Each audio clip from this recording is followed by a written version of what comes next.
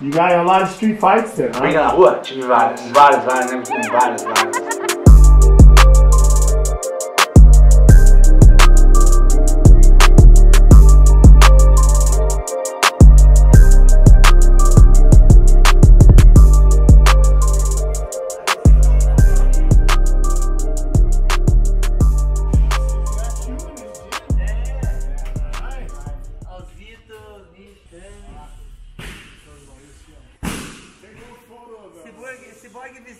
Cyborg visita. Pegou, é. Mas você colocou, vamos ver.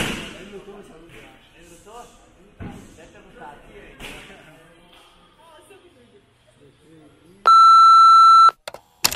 Rolling. So tell me a little bit about how you got started in martial arts. Então eu comecei com 14 para 15 anos, iniciando pela parte do Muay Thai, para me aprender a me defender, porque eu brigava muito na rua, apanhava, batia, assim. E daí comecei a virar lutador profissional, comecei a competir.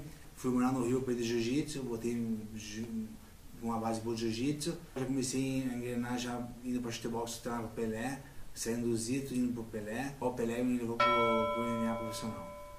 I saw one video, you guys make the Muay Thai fight inside the house. Yeah. One house party? Yeah. Tell me about this is crazy. Yeah. Porque antigamente ninguém tinha um lugar pra lutar, não tinha ringue, não tinha muito ringue, então eles faziam ringue na casa mesmo das pessoas e faziam eventos na casa das pessoas.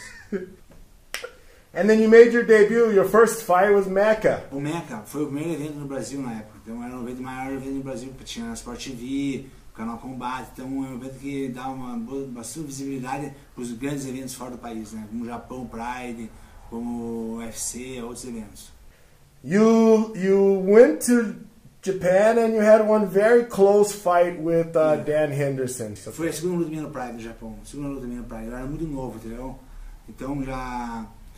Eu fui roubado a luta, certeza absoluta. Ele sabe que eu ganhei a luta. Porque ele fingiu dando já no saco dele, que pegou no saco dele, que ele fingiu que foi e não pegou. Ele sabe que não pegou, pegou no estômago. Ele fez pra mim assim no ouvido da jogada.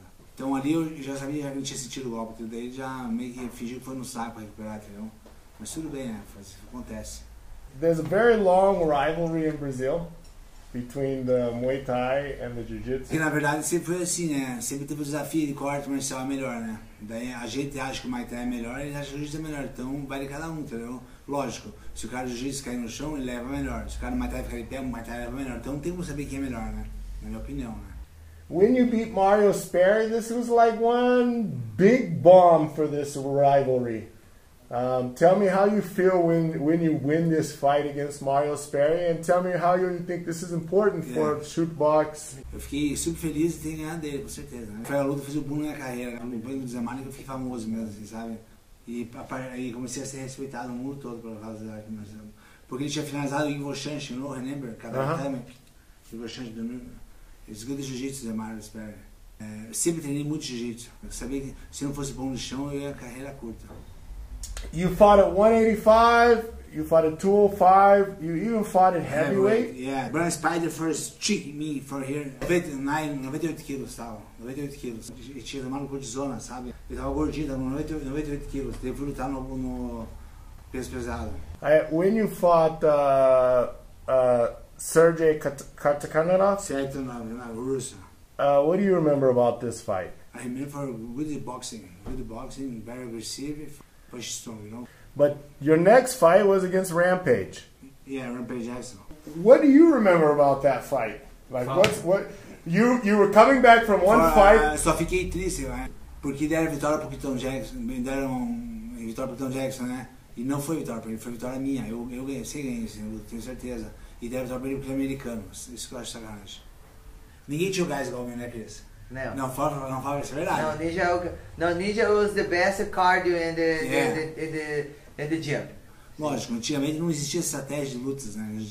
Antigamente existia ou o cara treina mais teto no jiu-jitsu, não tinha estratégia de luta, como hoje tem, entendeu? Então, você vai lutar hoje, você vai lutar com uma estratégia.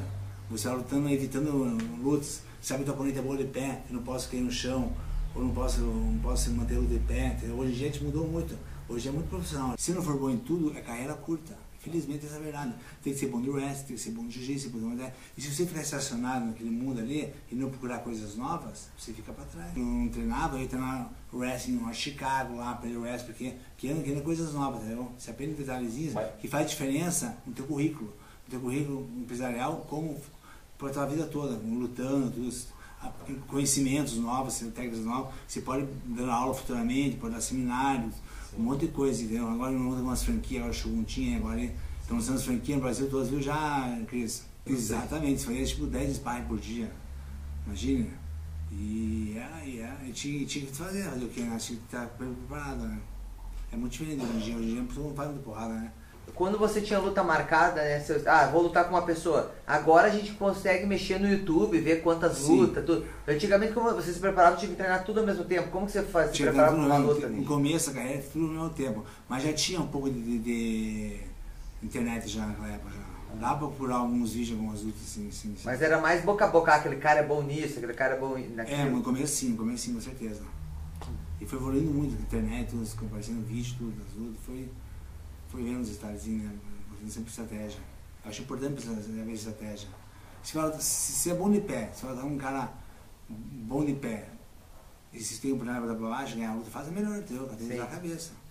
What was fighting for pride like? Like now there is no pride. People that are fan of the sports now, they don't know what Japan and MMA was like. Tell me your experience living it. What was fighting in Japan and Pride like? Pride foi a melhor coisa que eu fiz na minha vida. O Pride era um show que não existia no mundo igual oficial.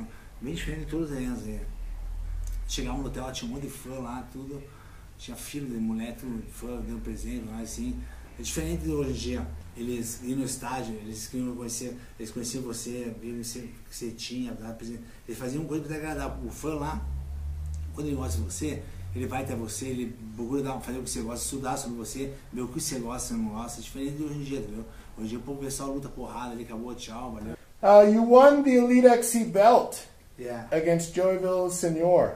How did it feel to finally win a belt? Fiquei muito feliz porque eu não tinha passado na comissão atlética, daí tive liberação no Long Beach, eu fui lá, ganhei o cinturão, perder o peso rápido. Foi a maior felicidade do mundo, com certeza. Estão te assistindo aí, como estão começando a treinar e querem ser lutadores, o que você indicaria para eles, gente?